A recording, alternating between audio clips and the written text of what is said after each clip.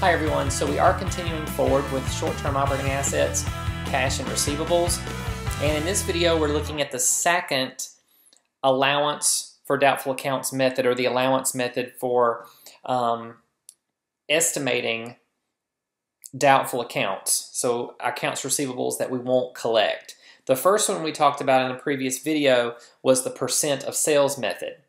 And in this video, the second allowance method allowed by GAAP is the aging of accounts receivables. So let's just jump right in with an example. Here we have Interstate Marble.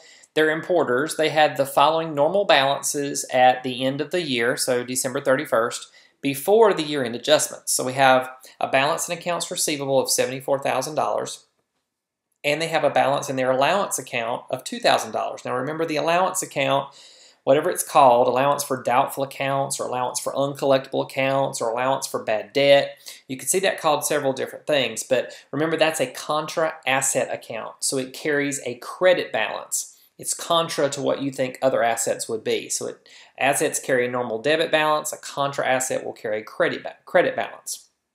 So here's what an aging schedule would look like. You've probably seen one on a utility bill or something like that down at the bottom, where it says your bill is 0 to 30 days, or your bill is 30 to 61 days old, or 61 to 90 days old, etc. So that's an aging schedule, and companies use that to determine, are they going to be able to collect from you or not. So here's a very simple aging schedule down here at the bottom. Here we have accounts receivables of $70,000 that are 0 to 60 days old, $4,000 that are over 60 days old, so a total of $74,000 in accounts receivable. And down at the bottom we have an estimate of how much in that age period we expect to not collect. So percent uncollectible from the 0 to 60 days old is 2%. If it gets over 60 days old, we expect not to collect 20% of it. So you see, this is why we give, or why businesses give customers sales discounts to pay early, because you can see the earlier you can collect, the more likely you are to actually collect. So the older they get, the less likely you are to ever see them. Now remember, when we talked about the percent of sales method, we said the percent of sales method actually adds to the balance in your allowance account. The aging schedule is different in that the aging schedule actually gives you a new balance in the allowance account. So instead of, as in the percent of sales method, we calculated the adjusting amount, in the aging schedule, it's going to give us a new balance, and we have to find the adjusting amount. Remember, a balance is not an entry. It's not a journal entry. It's not an adjusting entry. So we've got to figure out what that amount is once we calculate the new balance in our account. So let's go ahead and multiply through to figure out what amounts of these accounts receivable we don't plan to collect. So in the 0 to 60 day range, we don't plan to collect about $1,400 of that. And over 60 days range, we don't expect to collect $800 of that.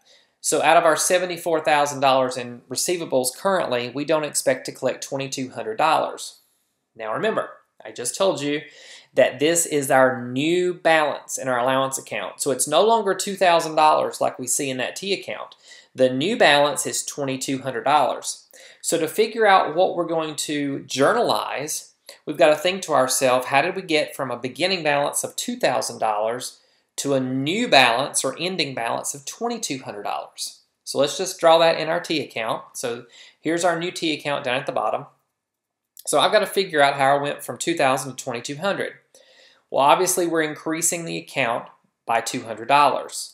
So we need to journalize this bad debt expense of $200. So just like we did with the percent of sales method, we're going to debit bad debt expense for $200 and credit our allowance account for $200. Remember, that allowance account, it's a credit because it's a contra asset account. Don't forget, if you enjoyed the video, give it a thumbs up, and questions and comments are always welcome.